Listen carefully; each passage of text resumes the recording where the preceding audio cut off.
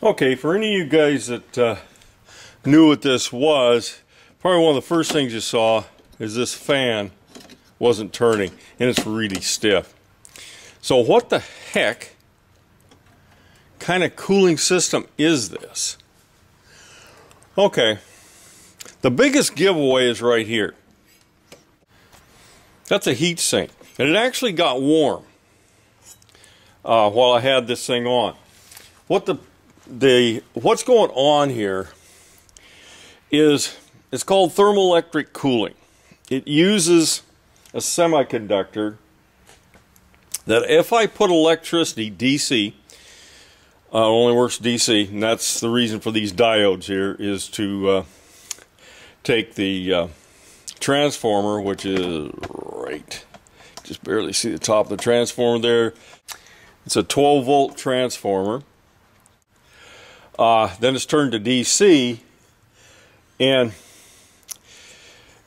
if you take one side of this, you know, the semiconductor, and put positive to one side, negative to the other, then on one side of the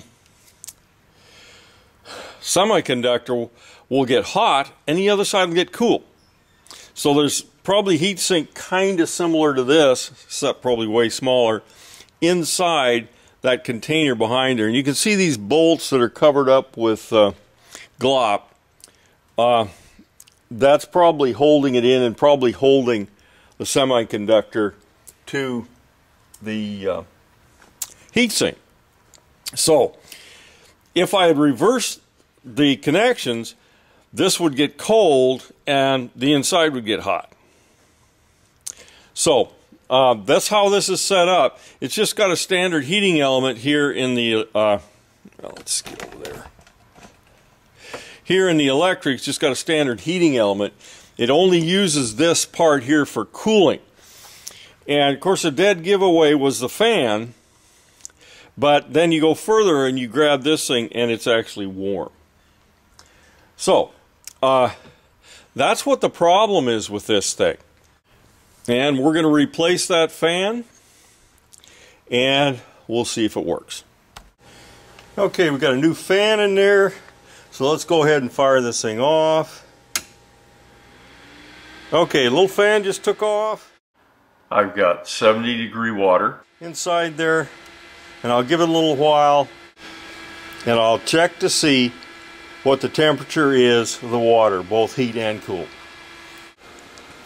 Okay, obviously the hot is hot at 168, and let's see if the cool cools down. Okay, with this boil fired back up again, we are dropping 23.4 degrees Fahrenheit from the water coming in to the water coming out. So I guess it's working.